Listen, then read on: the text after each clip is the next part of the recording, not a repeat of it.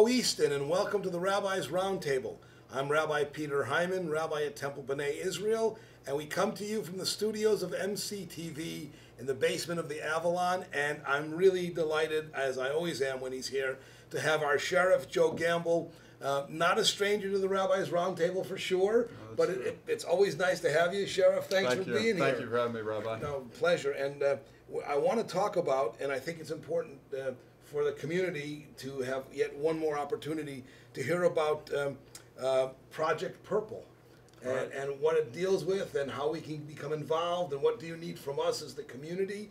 And I think I'm excited about this. It's really exciting, Rabbi. We're thrilled that the community's embraced it the way they have. We have obviously the rabbi and oh yeah, the temple's all in. We have other churches and community groups and our schools, and the whole community is really wrapping their arms around it. And you're to be commended for this project.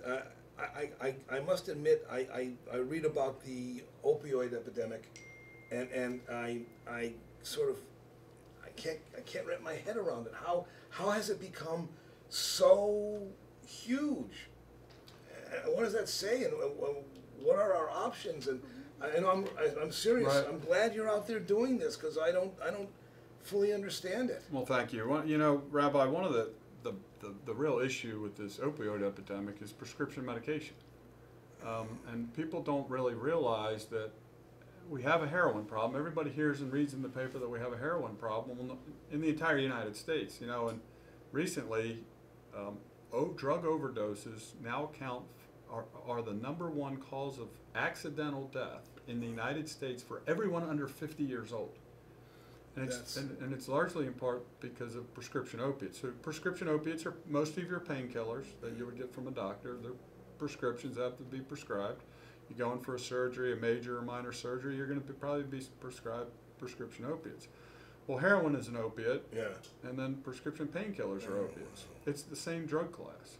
So what's happening is people are becoming addicted by abusing prescription opiates, using them inappropriately, and some people, by using them appropriately, they're becoming addicted. And then when those pain pills run out and they can't get another prescription because the doctors are really trying to manage this, and they're addicted, then they go to heroin because it's the same drug. And you're addicted to the pain pills, you try to get off of them, you go through the same withdrawal that you would go through on a heroin withdrawal. And it's very difficult and very challenging for people, and then they continue with that addiction through illegal substances. So it's really, I mean, now that it's the leading cause of death, accidental death, for everyone under 50, I mean, it's an epidemic that we've never seen. It's the deadliest drug epidemic in the history of our country.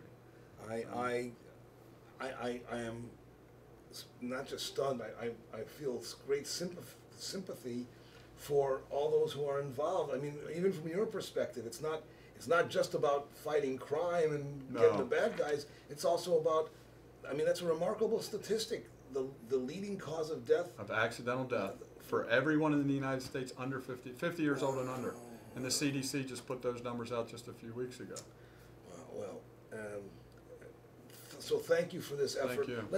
Let's go from that to, let's talk about Project Purple. And I'm going to hold up the, this is Talbot Goes Purple. That's our bumper sticker. The bumper sticker. And how can we get these? You can get these bumper stickers. You can go to the Chamber of Commerce here in Easton. Oh, good. So they're one of our locations. You can pick stuff up. You can come to the sheriff's office right here on West Dover Street, and we'll give you a stack of them or whatever you want. We also have an educational brochure that talks about some of the facts and figures, educational messages that we're going to put out.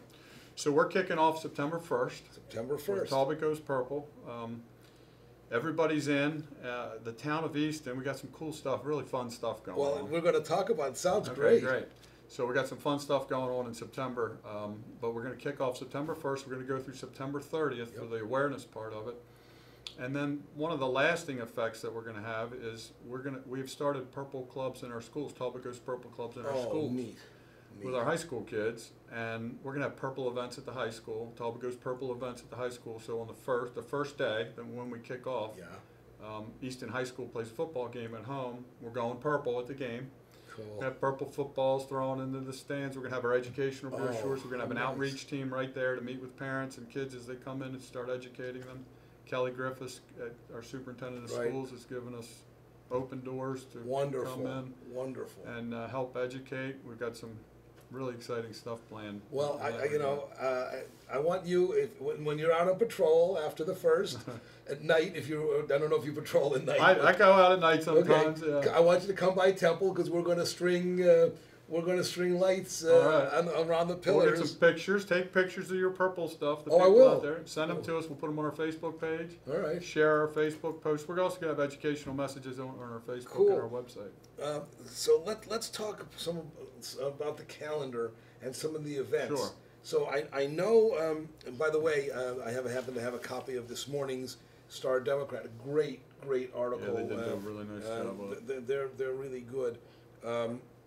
You have people coming in that are going to be speaking and Yes. working with the kids and the community. Yes. So on September 18th, which is a Monday night at 7:30, right in front of our courthouse, Yeah. our historic courthouse, we're going to have a lighting ceremony that night where we're going to turn the courthouse purple that night.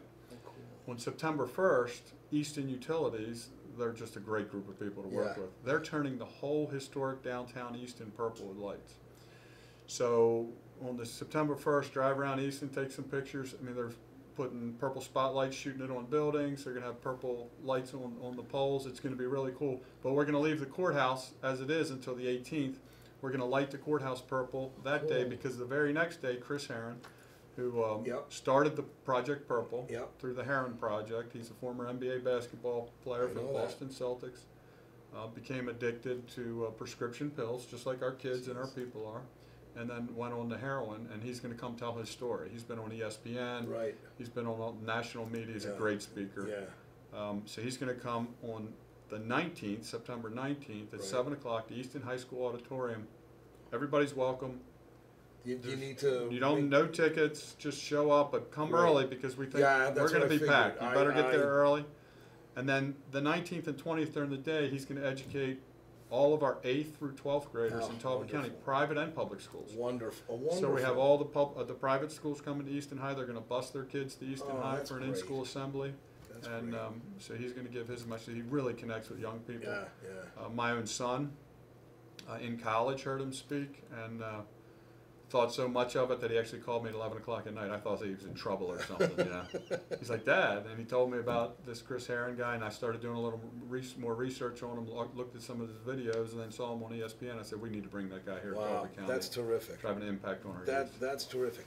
So tell me about grilling with Gamble. Grilling with Gamble, is it I have so much on the agenda. Is it grilling with Gamble or is it shucking oysters? Well, it could be both. So you we're know, going to be a little's shucking. good, a lot's We're better. going to be shucking oysters. Oh, grilling with Gamble is probably over at the.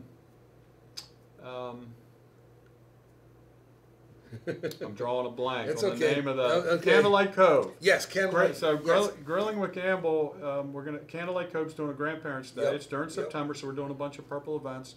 So I'll be over there speaking that day. We're going to meet with grandparents, parents, and talk to them about their role in this Yeah. thing and how they can clean their medicine cabinets out, Yeah. get those prescription opiates out, because Rabbi, 65% of our kids who abuse prescription opiates get them out of our own medicine Oh, cabinets jeez. or their friends' families' medicine cabinets. So it's one of our learning educational points that we have to get out to the community. And then I think around September 6th, we're going to be down at Awful Arthur's in St. Michael's. We're going to be Nice. shucking oysters. They're Very going nice. to give us donations for the oysters that we nice. shuck. Cool. So there's just tons of events. You can go to our Talbot Goes Purple Yep. website, Yep. which is talbotgoespurple.org, or the Facebook page, and you see all those events. That And we're doing. if people, can they also call your office? They can call our office at 410-822-1020. And we'll put that up. ask We'll questions. put that up underneath in a moment. This is so important.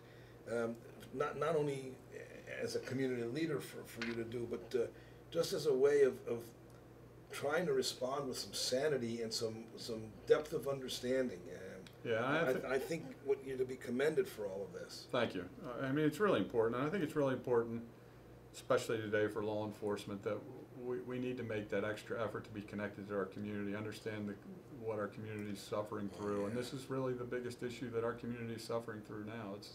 It's an epidemic that we've never seen before on the Eastern Shore or in the United States. So, and the answer is, at the end of the day, we need to educate.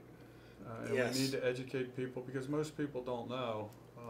They really don't get it. They don't understand how we got there. And I give this little survey every time I speak with people, and I say, okay, and it's usually parents and grandparents. I say, raise your hand if you talk to your kids about drinking and driving, texting and driving, and seatbelt use.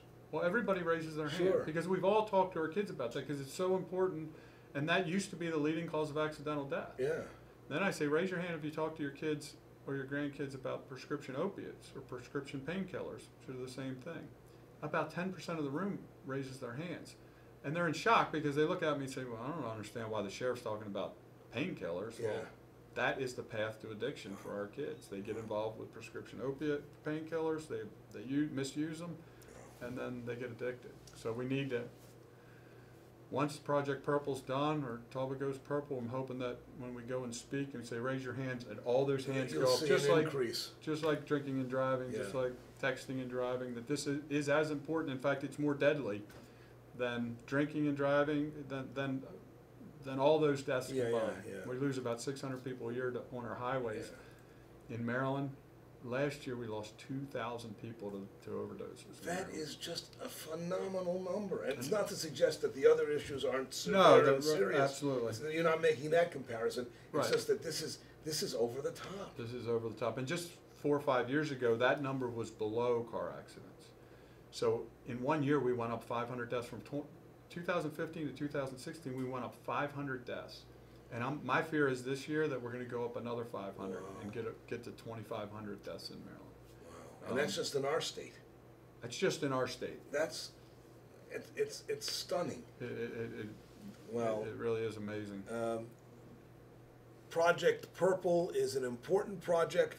It is a chance to educate not only our kids, but learn ourselves. In so many ways, I always say I'm a dinosaur, especially when it comes to technology. I am too. When you don't have any kind of real experience or any kind of connection, you assume that things are one way and they're not. And this is, as I've said before, thank you for doing this and edifying and educating the community. Project Purple starts September 1st. What else should we know? Anything?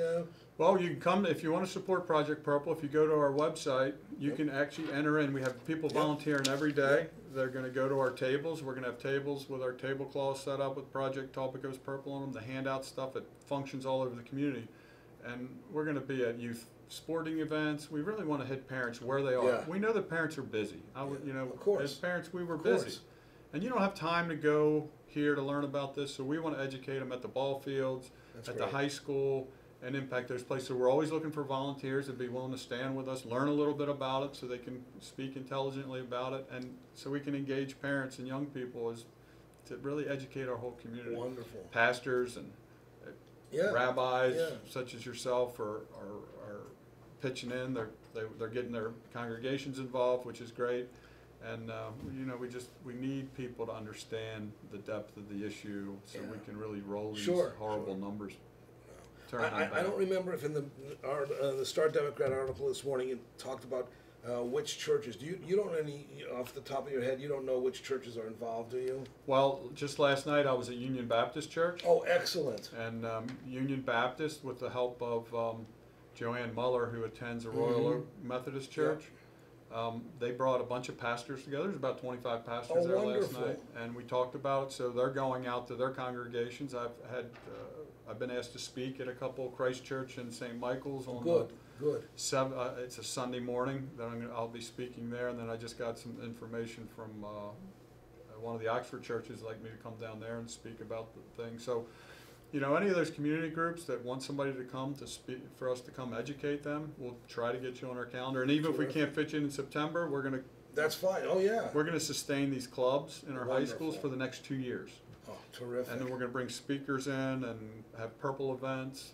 You know, our hope is to have, you know, purple basketball game at the high school when they're playing another team, and then have maybe one of our local addicted people who's in recovery at halftime share their message about how they were sitting in those stands just a few years ago and how they got involved with this, and you know how it impacted their lives. And so we really want to keep it on the forefront. We've had some great people in our community, wonderful people, businesses that have supported it financially. Terrific. So it really is being embraced by the whole county.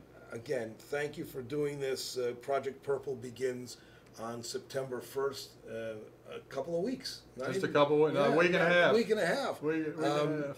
And that sounds like a silly question. You want people to wear purple? Yes, we want people to wear purple. We want people to take pictures with them wearing purple. Okay. At their businesses, at their churches, at the synagogue, wherever. Absolutely. And share them with us on our Facebook page, tag us in the post, all that stuff that me and you don't understand. Yeah, exactly. We actually have, iFrog is doing one of those, and you don't understand it, I don't understand it. I don't know what. It's Instagram filter, maybe? I think it's called a filter that's going to be purple that kids will use. Whatever you say. Yeah. So, there's all kind of stuff. We've had the one billboard out here that Preston is putting some purple stuff on, the only billboard in Talbot County. So everybody's getting involved. Tillman Island's getting involved with the purple lights, and we'll also have about 50 or 60 messages out there on banners throughout the whole county. Cool. The educational points that we're trying to push out. So And look for those as well, and walk up to one and get a picture. As long as it's safe, take a selfie next to it and send it in to us. Gotcha. No, and while we're If you know how to do that. that I can do. Thank you very much. We can talk offline about that. But seriously, this is dynamic. This is innovative. Thank you again. I know the community is going to respond. It has responded positively. You'll come on again maybe the middle of September, Absolutely. early October, and we'll talk more about this. Yeah, I need to thank one person though before you leave. Yes, Tidewater Rotary, they actually heard me speak, and they're the ones who came to me and said, hey, we want to do something. We want to help. What can we help? Well, I had this kind of project in my mind for my first 2 years as sheriff. There's a lot of things I was having to address at the sheriff's office to get things moving the way I wanted to move. Sure. Well, it was perfect timing because Lucy Hughes, their president, came to me and says, we want to help. What can we do? And I said, well, I have this project. And that's how this whole thing birthed. So Tidewater Rotary's been awesome. They've been out helping me fundraise and spreading all the stuff around town and really motivating people, especially the business community, who they're, the Rotaries are really connected to the business communities. So I need to have a shout out for her. Well, good for them, and to her, our appreciation. Again, this is going to be a great success, and not only will it be a success as a community program, but my prayer is that we will see it succeed with regard to its impact on those who are most susceptible. And again, thank you for your leadership and for all you do. We've been speaking with our sheriff, Sheriff Joe Gamble, about Project Purple, which starts on September 1st. Again, if you're interested, give us the website one more time. It's talbotgoespurple.org. talbotgoespurple.org. And they can just enter in their email address if they want to volunteer, and just tell us, hey, I want to get involved, and we'll contact them with opportunities to get involved. Excellent. This has been a wonderfully important Rabbis Roundtable. Thank you, Sheriff, for always being here when you're available. And Easton, we will see you next time in purple. Bye for now.